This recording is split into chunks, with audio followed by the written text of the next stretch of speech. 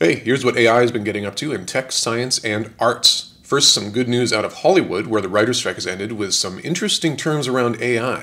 Essentially, AI use has to be optional, and if it is used, it has to be disclosed. And it can't get a writing credit either. That's for humans only. Still no agreement for actors, though, who have just as much to fear from abuse of the technology.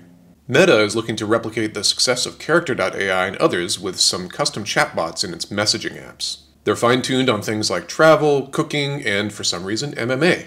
And then they've got fake versions of Paris Hilton, Mr. Beast, and Snoop Dogg.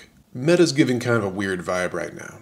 Last up, how do bugs know where to go? Their brains are so small.